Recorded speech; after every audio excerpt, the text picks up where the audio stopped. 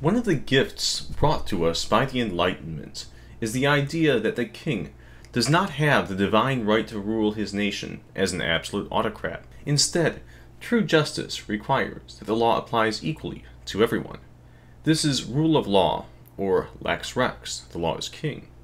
This is different than an autocracy, where the rulers can decide people's fate based on arbitrary stipulation, that is, rex lex, or the king is the law.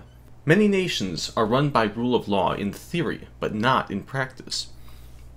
The Soviet Union flooded the nation with so many laws that it became impossible for anyone to know how to keep them all. In fact, most people would commit multiple felonies per day without realizing it, just going about their daily lives. The other half of the Soviet procedure was constant surveillance of all people at all times. The government kept meticulous details on what everyone was doing. Privacy was only between the people, not between the people and the state. The combination of an overwhelming number of laws and constant surveillance meant that government officials could arbitrarily enforce the laws on anyone they wanted. If someone honked off a government official, that official could simply look through the person's records until that official inevitably found a series of felonies and then pressed charges against the individual. The practice undermined rule of law by making everyone a criminal, and thus enforcing criminal law at the arbitrary pleasure of the people at the top.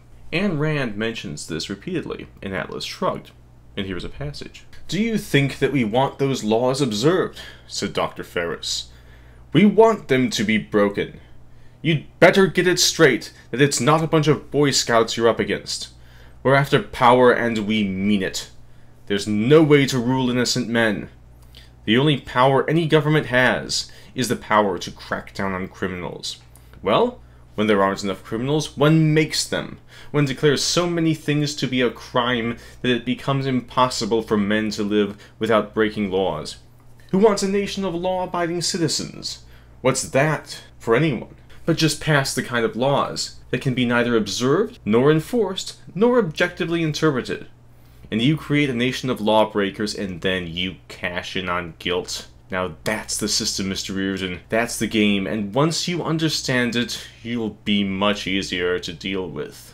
In theory, Rabbinic Judaism is supposed to be based on rule of law. The rabbis are just as bound to the mitzvot as everyone else. In one sense, this is true. The law is supposed to be absolute and laid down from Sinai.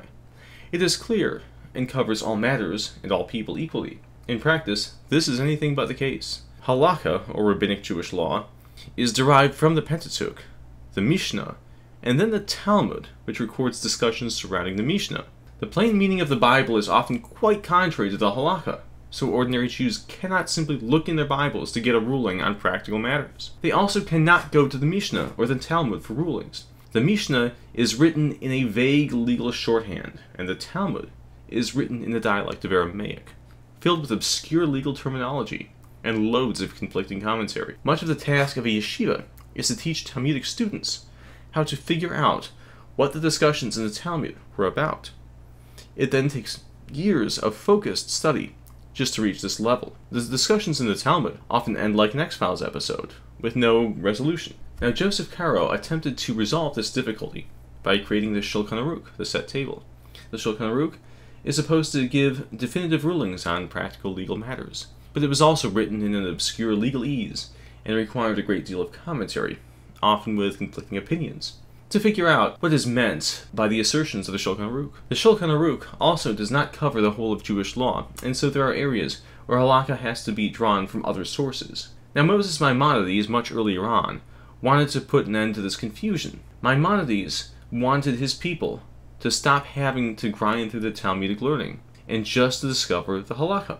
His life's work was the Mishneh Torah, which stated in the plainest language possible what the rulings were for all practical matters. Instead of having to ask a local Orthodox rabbi, any Jew could simply grab a copy of the Mishneh Torah and find out for himself what the halakha was.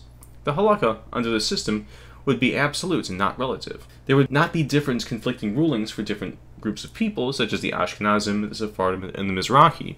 Each of which is legally obligated to follow a different minhag, which is a local custom, for which one is legally obligated to follow. There would be one absolute way the law holds. There was one problem with this. The rabbis liked it when the people were dependent upon them to decide what the law says. They didn't want the people to be able to look up the law in a textbook. The rabbis are extremely powerful because they have so much leeway in how to enforce the law, just as the Soviet Union did in interpreting and enforcing their own law. Halakha is filled with areas where the law brings down conflicting considerations, and it is up to the rabbi to decide which considerations trump which other considerations. The issue of Kol Isha, the voice of a woman, is one consideration. Under Kol Isha, a man is not allowed to hear a woman singing. Is one allowed to watch a video of a woman singing, such as Barbara Streisand singing Hatikva to Golda Meir? On some opinions, Kol Isha only applies to live performances, and so music videos and television are valid. On others, one cannot even watch a televised performance. Imagine if you're an Orthodox rabbi, and a congregant asks you whether he can watch the movie Yentl with Barbara Streisand. As an Orthodox rabbi, you can give your ruling based on any of these opinions, meaning that the question as to whether he can or cannot is entirely up to your arbitrary decision-making power. What's even worse is you can give different rulings to different congregants.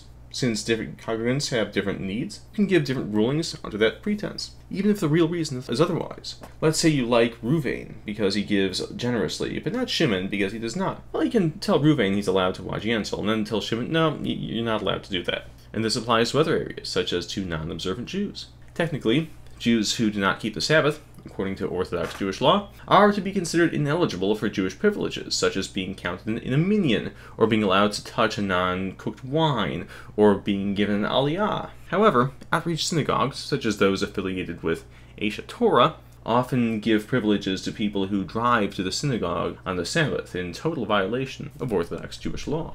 The reason they can do this is because someone considered a child raised in captivity is not considered responsible for his or her actions. Those not raised Orthodox are in some sense children of captivity. And it is up to the rabbis to decide whether this exemption should take effect. And it's up to their arbitrary decision. And once they make a decision, you're not allowed to go to another rabbi for a second opinion. In fact, you can take it one step further. I personally met a rabbi who discovered my belief in Jesus. At first, his ruling was that I was a child of captivity and could have all the privileges, but after learning my affiliation with certain Christian apologetics groups, he reversed his decisions, and this was all in a span of a week.